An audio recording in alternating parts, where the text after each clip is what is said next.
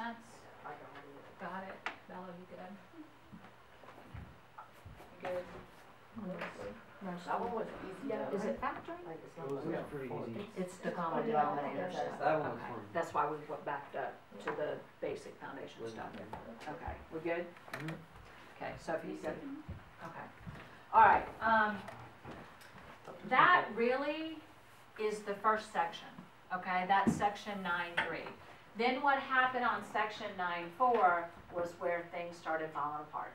Because 9.4, you are getting a common denominator. Now, you're not solving anything yet as far as you don't have an equal sign and two sides of the equation. But you're adding and subtracting. Up to this point, we're multiplying and dividing. It was when we began to add and subtract that things began to fall apart, because it was trying to find a common denominator. So we're going to back up to some of the easier problems and see if we can work our way back up, okay? Do we understand that just like with a fraction without any variables, if I had 1/3 plus 1/5, I would have to find a common denominator. That's the only way I can do it. Unfortunately, we're calculator dependent, which means sometimes we're just putting in our calculator. So we're changing from multiplication and division to addition and subtraction. And addition and subtraction requires a common denominator if you have fractions. So, Addition and substitute. do what? Addition and Oh, substitute. substitution. Yeah. Let's see if I can get some problems here. Subway. Still have a $1 Subway gift card. Okay, let's do, I feel like that's a hard one. Let's see if I can find an easier one. Okay, let's do this one. We're gonna warm up.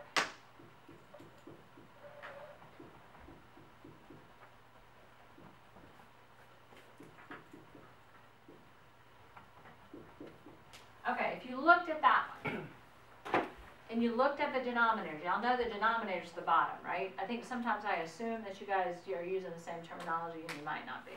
Okay, common denominator means the bottom of each fraction. In this case, is the same.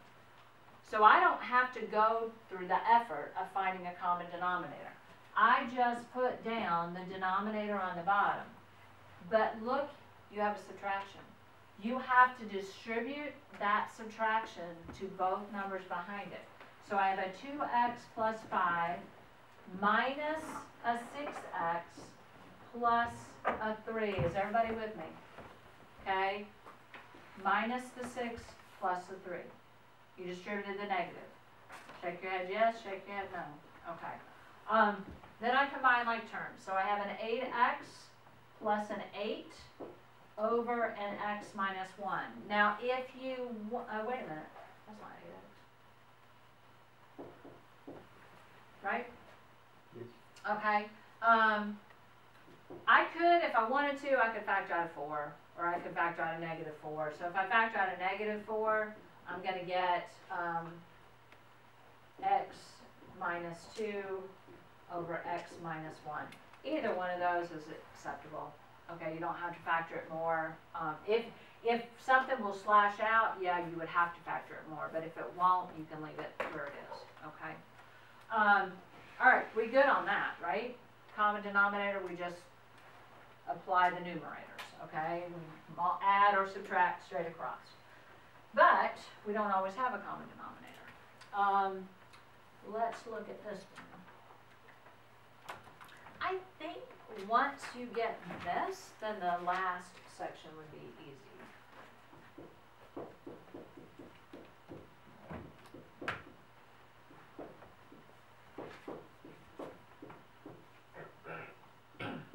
All right, what's the problem here? The minus sign of one. These things are switched. Okay, now we're going to actually save ourselves some problems if we factor out a -1 out of one of them. Okay, it doesn't matter which one you factor it out of, so Ren, choose. Are we going to factor it out here or factor it out there? Left, okay. So we're going to factor out here. So if I factor out a -1, then I have a -1 times -x plus 3. Okay, now that and that match, do they not? If I just switch those two things around, it would be the same thing as that, right? So I have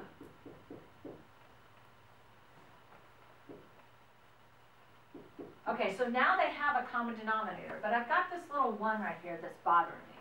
Because if I could go ahead and I could multiply that side times negative 1 too if I wanted to. But it's easier if I have a negative 1 to throw it to the top and get rid of it off the bottom. All it does when I throw it to the top is it changes those signs. So this becomes a negative 5x. It's like I'm dividing that by negative 1. This becomes a negative 4. And then I have it over, and I'll go ahead and switch the order so that it looks the same. Now they have a common denominator, right? So all I have to do is combine the like terms on the top. So on the top I have a negative 2x minus 5, because I have this and this, and then that and that. And on the bottom I have a 3 minus x. Okay? Is that... Did I lose anybody? I did. Okay. Back it up. Okay. Do we see that those match, but they're in the wrong order? Okay, so to make them go in the right order, I'm going to factor out a negative 1 out of one of them. It does not matter which one. Okay, Ren chose the one on the left, so when I factored out the negative 1, it changed that to a negative. So this times this gives me an x. This times this gives me a minus 3. So this right here really matches that. It's just written in a different way. But then I go, well, you know, I want the bottom to have the 3 minus x. So I got to get rid of that negative 1. And the way that I do that is I divide those top two numbers by negative 1. Okay? Because right now I have that. Does it matter if I switch that? Is 1 over negative 1 the same as negative 1 over 1? Isn't it? Sure. So what I'm going to do is I'm going to switch that. So this becomes a 1, this becomes a negative 1. Then I just distribute. So that becomes a negative 5x, negative 4. Okay? Now I have a common denominator. I did away with my negative 1, and I just combine the like terms on the top. Okay? Now we're good? Okay. All right. So that's one type of problem here. Let's do another one. And then I'll give you what to do. Okay? All right. Let's say I have this. 5x over x squared plus x minus 6 plus x plus 7 over x squared minus 4x plus 4. Okay, what am I going to have to do? Factor. I'm going to have to factor. Okay, now that's been pretty consistent throughout this. Okay, that if there's something that can be factored, I'm going to factor it. Okay, I cannot do anything with a 5x. But this is a trinomial, so I'm going to unfoil it. Please understand, that is not a math term, unfoiling. But it should make sense that what we're doing is the opposite of foil, so we're going to call it unfoiling. What's going to go in those first spots? X. X and x. That's the only choice I have, because x times x is x squared. Then for the 6, I can multiply these two things together and get 6. So let's give it a try. What do we want to use? 6 and 1. We could try 6 and 1. Then when I do outside, I get 6x. When I do inside, I get 1x. Is there any way? It's going to have to be 2 and 3. Because, do we understand why this doesn't work? Yeah. Because when I add these two together, there's no way I get 1x. So Ren's right. It's going to be 3 and 2. Because those are two more things that I can multiply together and get 6. Outside is going to give me 2x. Inside is going to give me 3x. I need a positive 3x out of this when I add these. So what needs to be positive and what needs to be negative? The 2 needs to be negative, the 3 needs to be positive. Do we get that? Okay, so positive, negative. And when I do the last, it gives me a negative 6, so it works. Okay, so then I'm going to come over here. Can't do anything to the x plus 7. Okay, I'm going to factor that. X, x, what can I multiply together and get 4? 2 and 2. Now I want a negative 4 out of it. So if these are both negative, it gives me the negative 2x plus the negative 2x, right? Okay, so far so good. Okay, Next thing I have to do is find the common denominator. So I'm going to look, I'm going to use my eyes, and I'm going to compare this one to this one. And I'm going to go, do they have anything in common? Do they have anything in common? X minus 2. X minus 2. So I'm going to write down here, I'm going to write the x minus 2 down here for this one. And I'll write it down here for this one. Okay, now I personally would probably just go ahead and make one big problem with a common denominator, but I want you to see it, okay? So once I've written the x minus 2 down, I'm going to dot it out, okay? Then everything that's left up here that isn't dotted out becomes a part of the common denominator. So this has to have an x plus 3, and it has to have another x minus 2. So therefore, what am I going to do? I've got 2 of those. Okay, so that matches like that, right? Okay, well actually let me write this all down first and then we'll come back. Okay, so we found the common denominator. Okay, so everybody with me on that step as far as the common denominator. I wrote down what they had in common, and then I wrote down what was missing on both of them. Okay, are we good? Okay. So here and here became a part of the common denominator. These two things have to match. Now I go back and I compare with my eyes. I have that. Oh, I see both of those there. What is missing right there? If I compare this to this, what's missing? X minus 2. The x minus 2. Which means I have to multiply the top times the x minus 2. Okay? Yes? No. Okay. All right, then I look at this one. I have an x minus 2 and an x minus 2. I come down here. What do I not have here that I have here? X plus 3. The x plus 3. So therefore, x plus 3 and x plus 3. Now understand, I'm just writing it here, but I've already taken this and brought it down here. So I'm not really multiplying that. I am multiplying the top though. Okay? Now all the hard work's done. So now I distribute. So I have a 5x squared minus a 10x. Okay? Here, I have to do FOIL on it because it's 2 binomials. Okay? When I do, any problem with doing FOIL? Everybody's good with FOIL? Okay. So I have an x squared plus a 10x plus a 21. Okay? Y'all with me? Now, they have a common denominator. So my last step is to just combine the tops. So I'm going to rewrite x plus 3, x minus 2, and x minus 2. That's their denominator. And I'm going to combine the top things. I have an x squared and an x squared, so I have a 6x squared. I have a negative 10 and a positive 10, so those go away, and I have a plus 21. Now, I can factor out that. It's not really going to do me a whole lot of good, so if you want to leave it like that, you can. You can take it one step further and factor out a 3.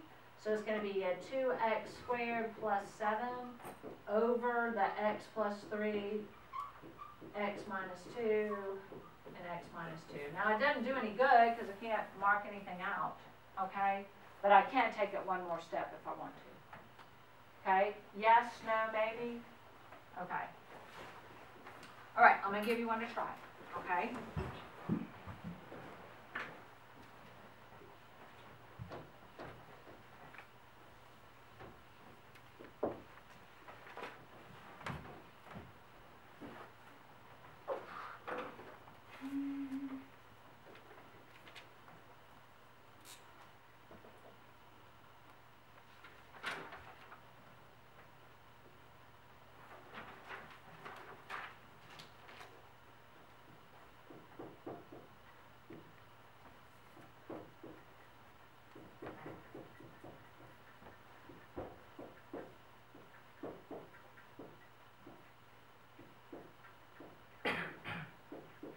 There might be a shortcut on this one, but it also will look a lot more. What's the shortcut? Just see it. I mean, if you see it, do it. If you don't see it, don't worry about it.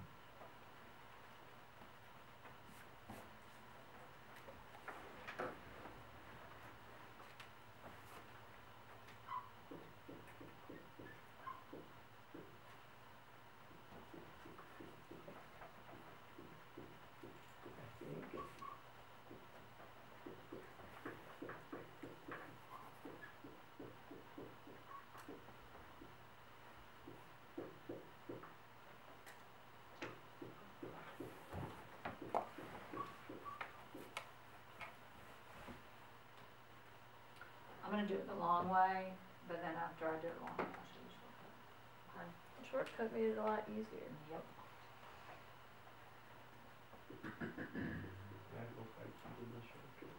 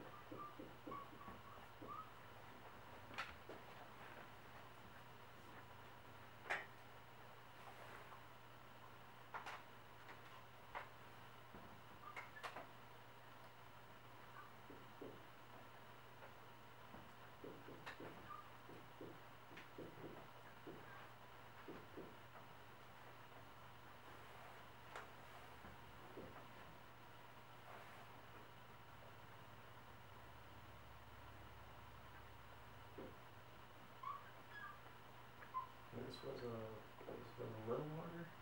It should, shortcut makes it way easier. I hope I Okay. did the shortcut.